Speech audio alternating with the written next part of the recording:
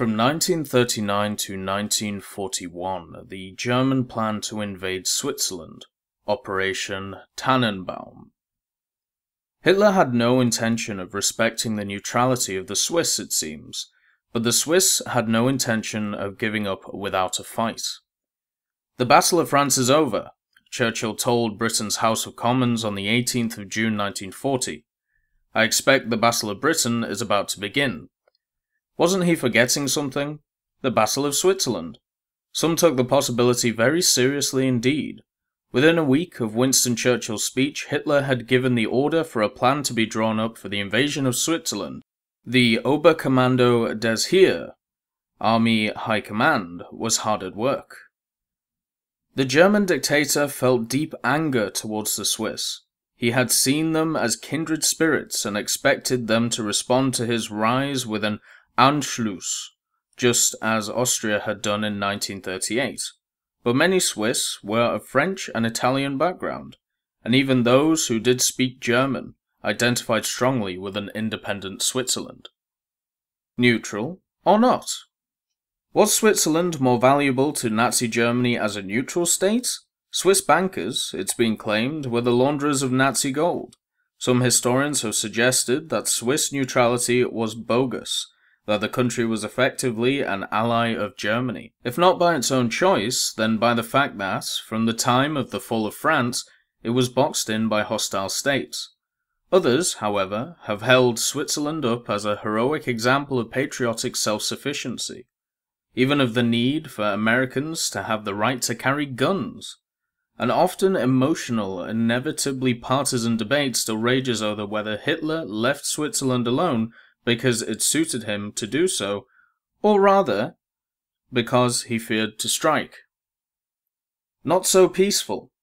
The historic presence of the Red Cross and a host of other humanitarian organizations in more recent times may easily mislead. Swiss neutrality was never about pacifism. No nation has been more preoccupied with the need to defend itself than the violent rabble who sent the Burgundians of Charles the Bold packing in 1476. Subsequently, the Swiss had spent several centuries as the European mercenaries of choice. In 1939, as now, neutrality was a proud tradition to be fiercely defended. All had to do their duty when called upon. Within 3 days of the outbreak of war, 400,000 Swiss had indeed been mobilized. General Henry Gusan, their commander, didn't expect the Germans to be promptly put to flight or for his homeland to be left inviolate. What he did hope was that he could make the prospect of invasion an uninviting one. Failing that, he wanted his countrymen to make its conquest as difficult and dirty a job as they possibly could. Rather than envisaging a heroic stand at his country's frontier, then Gusan made plans for fighters to fall back in good order, slip away and hole up in a redoubt, a remote and formidable fortified retreat high up in the Alps.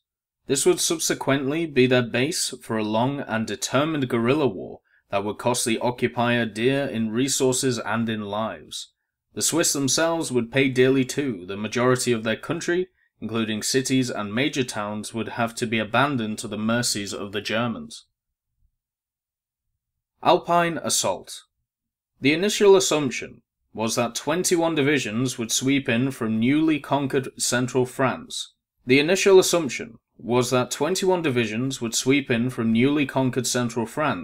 Where 2 million troops were essentially idle.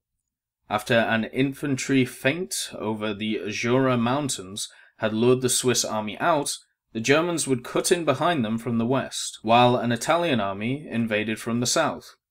The plan was scaled down in subsequent revisions. Not till October 1940 was it finalized under the name Tannenbaum, Fear Tree, and it then gathered dust on a shelf. To this day, we don't know why.